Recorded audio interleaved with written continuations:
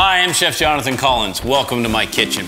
Join me for 6 exciting episodes of Cuisinart Culinary School, and I'll prove you're not too busy to cook. Using only the freshest and best quality ingredients. Equipping your kitchen with stylish accessories and must-have gadgets, inspiring a return to the table. I'll teach you passionate, healthy, and simple cooking for your family. So what we got to do is we got to answering questions about ingredients, techniques, recipes, and tools. Master French culinary basics, and you'll always cook with confidence. Every week, you'll have a chance to watch and win one of these powerful kitchen tools, all thanks to Cuisinart.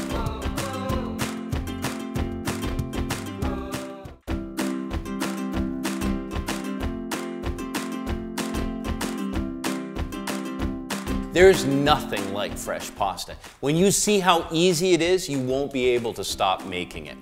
I'm going to use a food processor, my Cuisinart, which is powerful and can make and knead the dough. You can also do it by hand. It takes a little bit more time and some forearms, but let's get started and I'll show you how simple it is. First of all, 500 grams of all-purpose flour and 5 eggs. So an easy rule of thumb is if you want to make less, you can do 300 grams of flour and 3 eggs, 400 grams of flour and 4 eggs. So it's a really simple recipe. 5 eggs in.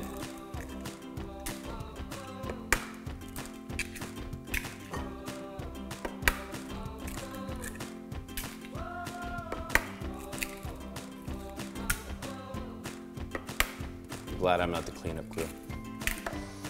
And just a spot of olive oil. Also, a pinch of salt. I'm going to close that up and just pulse it to start. And that just begins to bring everything together. Once those eggs have mixed a little bit, I'm going to turn it on and just allow that dough to develop.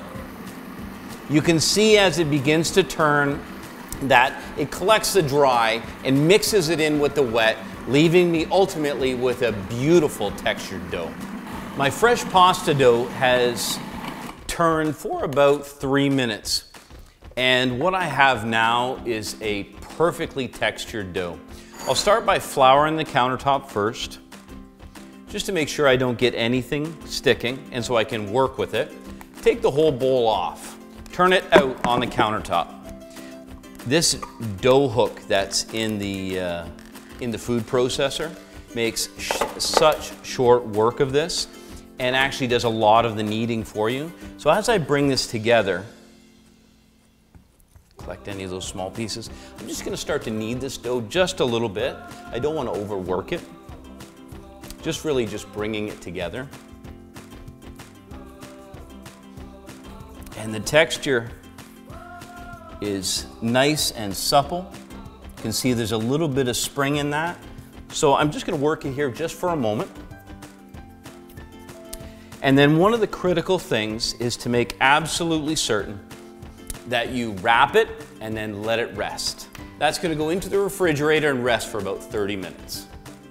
Now that my dough is rested for a good 30 minutes, I want to show you the texture.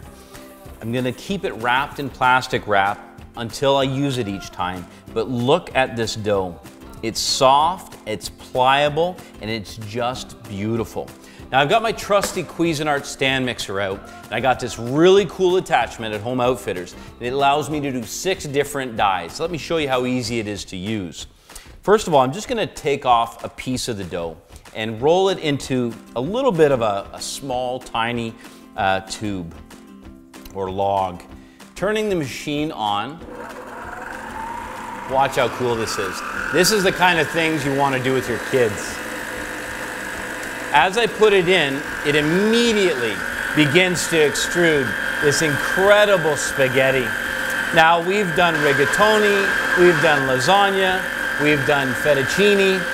The best part is, and you just flour as you go here, what I'm doing is I'm building these cool little nests of fresh pasta. And if I build it into a nest just like this, what I can do is when it's dry, I can drop that right into the boiling water and I'll have perfectly cooked fresh pasta. So you can see the versatility is so exciting. You can do just about anything you can imagine. There's literally hundreds of different types of fresh pasta. This is something you have to try. We can't talk pasta without talking sauces. I've got a perfect red tomato sauce and a luxurious cream sauce. You'll be calling your own before you know it. Let's start with the cream sauce. First of all, 1 liter of heavy cream into the pan. And this is going to be a sauce reduction. We're going to reduce the amount of cream by about 50%, leaving us with a much thicker and much more luxurious texture. 5 garlic cloves in. I've just split them and putting them directly in. We're going to use the immersion blender to blend together what will be a poached garlic, a much milder flavor that you're going to love. Let me set this aside. By the way, don't turn your back on this cream. I'll guarantee it'll boil over. Next, for the red sauce. I'm going to start with some good extra virgin olive oil. As much as a 1/4 to 1/2 cup. Now I've got a great selection of vegetables here. The classic mirepoix, and I also have some beautiful mushrooms. Have a quick look at this. Earlier I roasted at 350 degrees this beautiful garlic. 1 hour, 350 degrees, extra virgin olive oil, a little bit of thyme, salt and pepper, and when this sauce is done, I'm going to finish it with that garlic. It's going to be gorgeous. So in with the onions, the mushrooms, carrots, and you'll notice this celery is a bit leafy. It's because I had the heart of the celery, which has so much flavor. Some people don't like to eat it, but I'm telling you, when you saute it, it's amazing. I'm going to season this with some salt. I'm just going to give this a quick stir. And some black pepper. I'm going to saute this until it's golden, and just having a quick check here, the cream sauce is coming up to temperature and it'll begin to reduce shortly. All of these vegetables have sauteed nicely now. I've got this beautiful brown flavor that's developed on the bottom of the pan. To that, I'm going to add a good heaping tablespoon of tomato paste. And I want to draw a specific point out here that it's really important for you to cook that tomato paste. It's important to saute it because it's raw. You're missing an opportunity to develop a layer of flavor if you don't. And by the way, while I'm at it, this cast iron pan is one of my favorite things to cook in when I'm making this red sauce. Because the cast iron radiates the heat throughout, it gets the job done fast with tremendous results. Now as I begin to cook that, I'm going to mix that into all of my veg, and I can smell that tomato paste beginning to cook already. One other thing I want to share with you, and you can see this, this cream sauce is coming along nicely, bubbling along, poaching that garlic. The one thing I want to talk to you about is deglazing. Red wine will deglaze the bottom of the pan, but at the same time, all the character of this red wine, all of the aging, the oak, all the incredible flavors that are contained in here will now be in your sauce.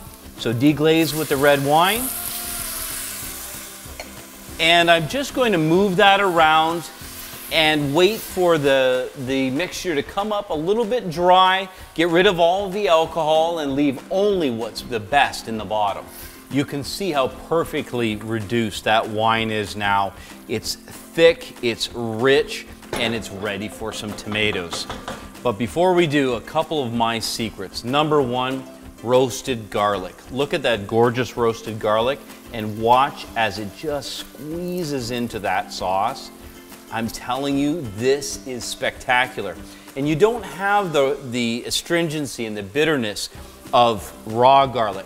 It's pure, it's well developed, and it is gorgeous. Into this, I'm going to put a flavor base of fresh oregano and thyme tied together so I can pull them out afterwards. I'm tossing in a fresh bay leaf and also a bay leaf into the cream mixture. Quick wipe. And I've got these gorgeous, I kind of have fallen in love with these diced tomatoes with Italian seasoning from Compliments. It's another layer of flavor, and really it's the one thing with canned tomatoes, all the bitterness and all of the acidity is gone. Whereas fresh tomatoes, you got to work a little bit to get rid of that. So 1 can of tomatoes and a second. You can see how beautiful that looks already. And I've got a nice well-developed tomato sauce made from Roma tomatoes. I'm going to put that in. Give this a quick stir. Oh man, look at that already. Now, one of my other secrets is this. This might find it into your trash can, but for me, this is always in my refrigerator. It's the rind from the Parmesan. And although you can't really eat it because it's too hard and dry, when you put it in the sauce, it flavors the entire sauce with that beautiful salty Parmesan flavor. It is incredible. This garlic is tender and soft right now, ready to be pureed when we're finished. I'm gonna fish this bay leaf out. I don't wanna blend that up. Now, we're gonna need a lot of black pepper. The reason we need so much black pepper is the richness of the cream will dampen the flavor. So we want to make sure we have that nice richness, but we need a little bit of heat. We're going to put lots of Parmesan in, so we don't need any salt. If you salt this, it'll be incredibly salty. So in goes that beautiful parm. You can put some in the sauce now, and then when you're finishing the dish, finish with some parm as well. One more additive to our red sauce. It's simmering away nicely now. I'm gonna leave it anywhere from an hour to 2 hours, depending on how high the heat is. Low heat for a couple hours. Be nice to leave it alone for a little while. Let all those flavors come together and develop nicely. Just gonna give that a quick stir. That 1 cup or 1.5 cups of chicken stock is just gonna take it to a whole other level, and you're going to really notice it. I've got a rolling boil here. I want to talk to you briefly about the amount that you salt.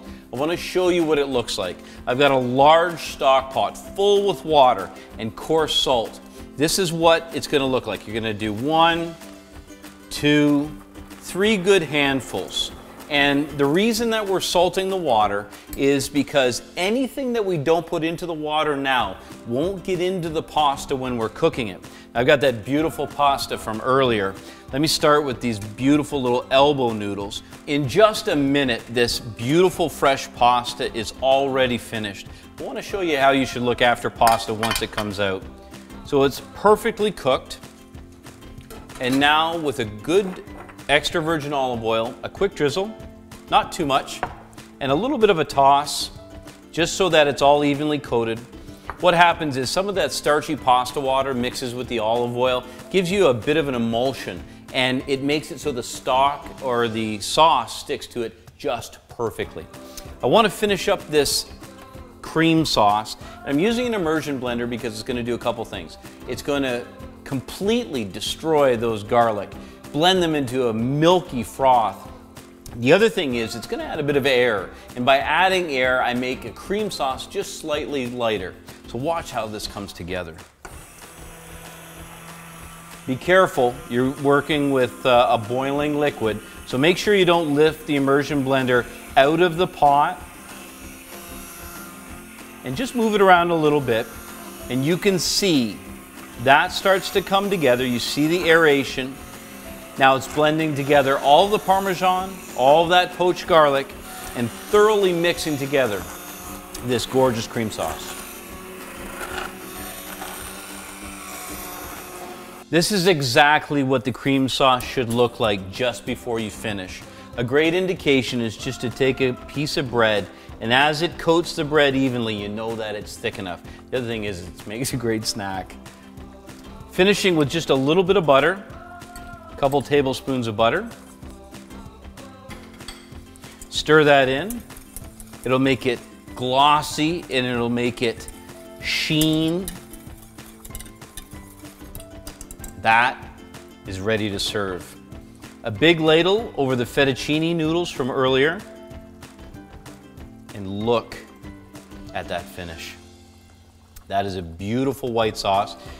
Just something to keep in mind, if you're working with both of these sauces, you can make a rosé by putting the two together. It's a beautiful flavor. It balances the acidity with that cream.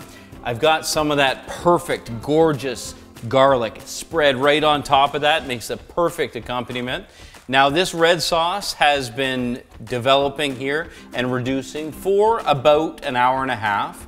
I'm just going to take a big scoop of this, and this is going onto our fresh pasta from earlier.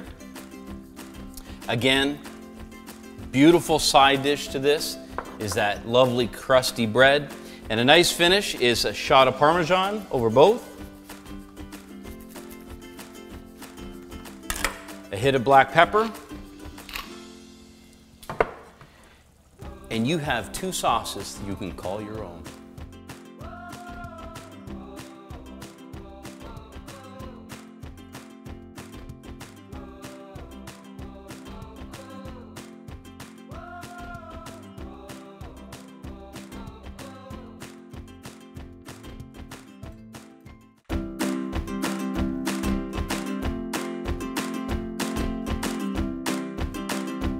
I'm going to show you two kinds of rice. The first is short grain arboreal rice. The second is a long grain jasmine or basmati rice. The difference between the two is the short grain has higher starch content, which makes it perfect for risotto. The long grain is perfect for light and for fluffy rice. Let me show you how to make them. I've sauteed some onions, a fine brunoise, developed a little bit of color to start. I've got 1 cup of long grain rice going in and a little bit of good extra virgin olive oil. I sauteed the onions in a little bit of butter, about a tablespoon, and what I'm going to do is turn on a little bit of heat here, and I'm going to work that around first before I add any more of the ingredients, completely coating every single one of those grains. Now that everything is combined, I'm going to take from our first episode the bouquet garnier, that's going in, and 2 cups of that gorgeous chicken stock. A little bit of salt and some pepper, and I'm going to give this a light stir. The ratio between rice and stock is 2 to 1. And that's a rule of thumb for the long grain. I'm going to cover it and into the oven, 350 degrees, for approximately 20 to 25 minutes. Now on to the risotto. I've got a brunoise of yellow onion sauteed until translucent. 1 cup of that short grain arboreal rice. And again, a good extra virgin olive oil. As this comes up to temperature, I'm going to stir to coat all of those beautiful little gems in the bottom of the pan. And then the key with risotto is that I'm going to stay with it. Rather than just dumping in a specific portion of the stock, I've got hot stock here that I'm going to ladle in. Ladling in, layering each time, checking as it begins to develop, about 18 to 20 minutes to finish it completely. But what I want to make sure it doesn't go past that point of perfect risotto where there's what they say, a slight tooth to the texture. So in goes the first couple ladles, and then I stay with it.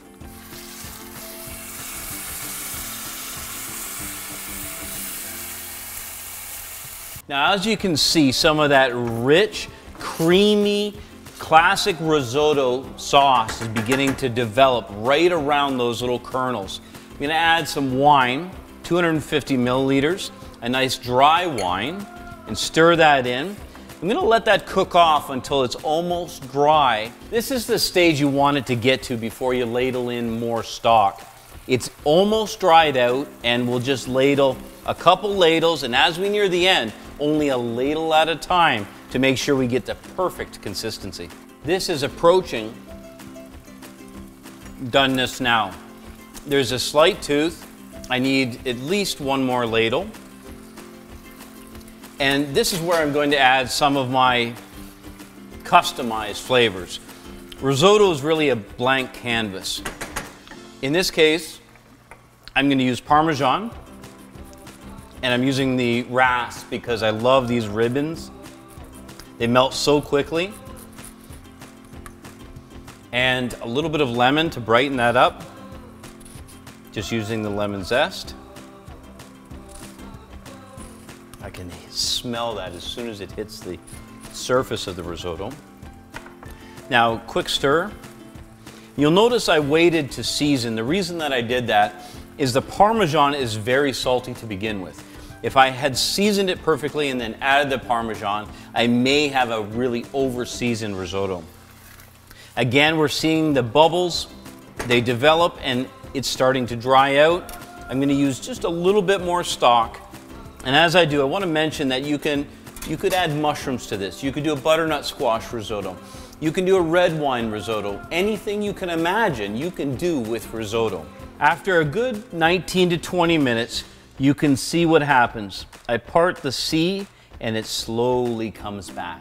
It's a perfect indication that this is ready. Let's plate just a little bit of this. I want you to see how creamy and rich that is. Finish with some Parmesan. I love those ribbons. They're so delicate. Beautiful. A little bit of fresh thyme. That's perfect. I'm just gonna try a little bite. Creamy and rich. Let's check on our rice pilaf.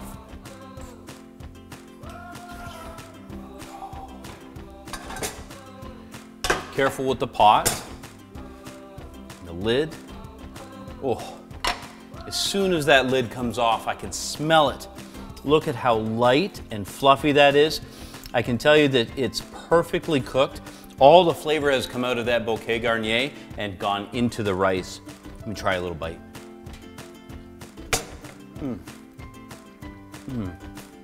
Once you make rice this way, you'll never make it another way again.